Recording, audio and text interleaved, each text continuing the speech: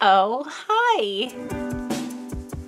This week I had very poor timing and I'm touching up my hair color before I go get my booster shot. You just kind of have to deal with it looking like this so I can record this bit and get the video out to you in time. Holidays are hectic. If you can't tell, I've been feeling better.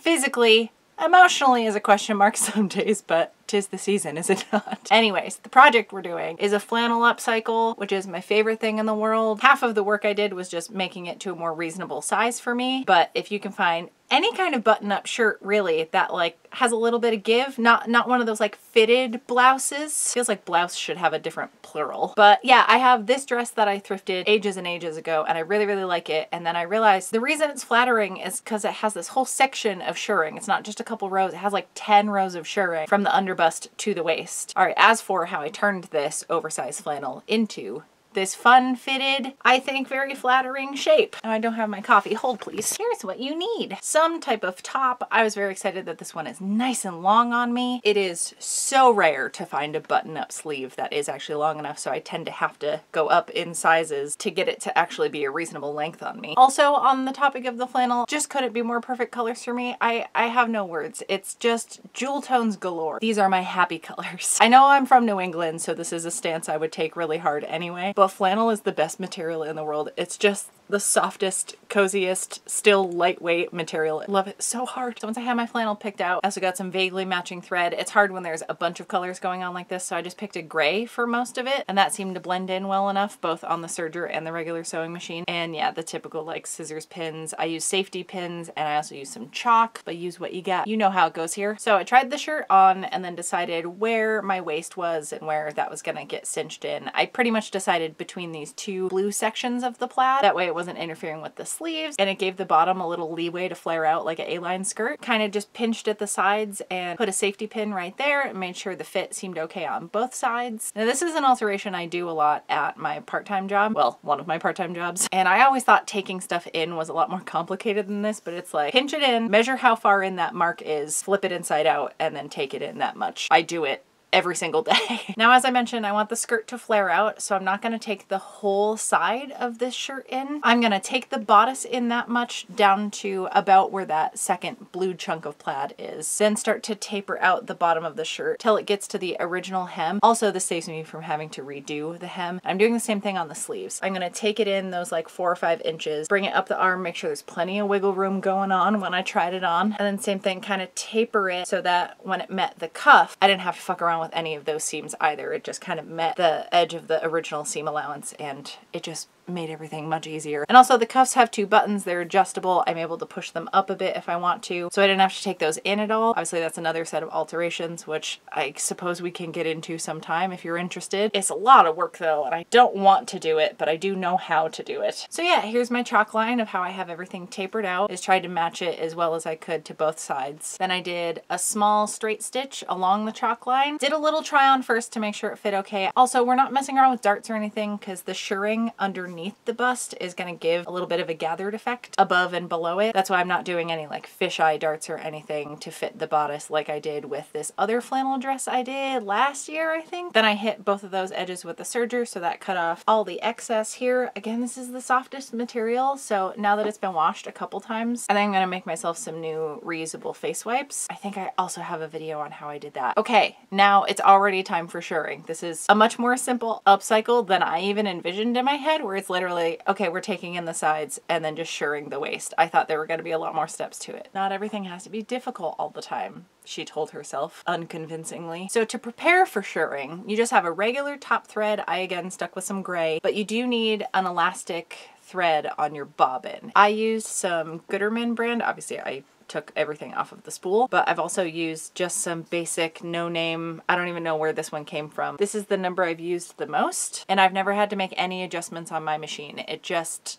does its thing. I don't have to tweak any tensions. I haven't had any issues with it. Perhaps if you have the same kind of machine as I do, I use a Husqvarna Viking. Fingers crossed it also works okay for you and it's not a giant headache, because I don't know how to help you fix it. But yeah, the only thing about doing elastic bobbins is that you have to hand wind it yourself. Now, I thought you had to add some tension and stuff to it, but don't tug on it at all. Wrap it around without pulling on it at all and just keep it nice and even because the machine's gonna do the tugging for you. If you do it differently, please let's talk about it in the comments because I'm curious what other people's experience is with it. Okay. Fixed it. Other than having to hand wind the bobbin for the elastic thread, you just gotta set your machine to the longest possible straight stitch and you're ready to go. I didn't even switch to a walking foot or anything. I just had a normal, actually it's like a wide toe foot. I do wish I had done a narrower one because I did do each row of the shirring using the edge of the foot as a guide, and I do wish they were like a little bit closer together, but I didn't realize that till like halfway through and I wasn't going to redo all of it. Though speaking of redoing the shirring, my bobbin ran out partway through one of the rows, and because you have to backstitch at each end, like really make sure that elastic is hunkered down at the edge of each row. I didn't want like this knot of overlapping elastic in the middle of the shirt wherever. So this partial one that started and the bobbin ran out, I just unpicked it and started over again. The upside of doing plaid is there's a bunch of lines ready to follow, so that made it nice and easy, and I didn't want the placket scrunched up, so I just started and ended at the edge of each side of the placket because I still wanted the shirt to like button up normally. I did about 9 rows, 3/8 of an inch apart, somewhere between like 1/4 inch and 1/2 inch. I do wish I had done right at 1/4 of an inch, which would have happened if I had a regular width sewing foot on. It still does the job, you know? Oh, and a little self-care tip: when you're winding that first bobbin, go right ahead and just wind a couple more until your spool runs out. That's why these are empty. I had 2 of them and I just hand wound them all while feeling those big holiday sads and couldn't actually properly sew the other day. It was just something kind of zone out and just let my brain wander somewhere else. And because I was doing so many rows, I did end up needing more than one bobbin. So I just got to refill it without any further interruptions. And once I was done stitching them all, it's ready to go now, but I wanted to give it like the scrunchiest possible potential. So I did lay it out on my ironing board and I got my iron out. I did forget to fill it with water because I was trying to steam it, but there was no liquid with which to turn to steam. So once I filled that, I laid it out and I didn't press the iron to the shirt. I had it just above it, and it's like magic watching it like shrink up a little bit. Very satisfying. And can I tell you, I know there's probably plenty of fabrics I have complained about not liking the feel of, but something about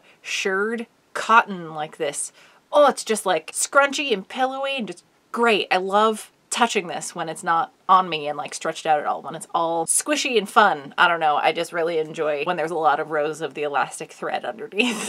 Okay, and then it was time for the grand reveal. I started buttoning it up, and once I got to the waist section, as you can see, was very excited. The only thing is there was some gapping between the buttons, which happens on every button-up shirt that's ever existed, I think. So I did add some snaps between the buttons. I did put one side on the wrong way, but then I went back and I took the time to fix it, and then the final try on just made me so happy. I think this is such a flattering fit. I'm just very into how this looks. I've already worn this at least once in its final form, but I did wear the original shirt a couple times to really figure out like what I wanted it to be. And yeah, that's how I upcycled this flannel shirt that I'm absolutely smitten with. I have to go run to get my booster, but very quickly, I wouldn't be able to do projects like this without everyone over on Patreon, both because I get to take the time and I can afford to go buy supplies like the flannel shirt, like the elastic thread, and experiment with stuff because of y'all. So thank you so much. I know it's the holiday season and it's a little hectic and overwhelming, and I just want to say thank you and I appreciate you so much, and this is the greatest gift I have ever been given, is being able to do this work. Cheers. I got one more video before the end of the year and we'll do a little recap of the projects I've done this year as well as how my no-buy year 2 went. Clearly not a perfect track record considering I just bought this flannel shirt last week, but you know, practice makes progress, not perfection.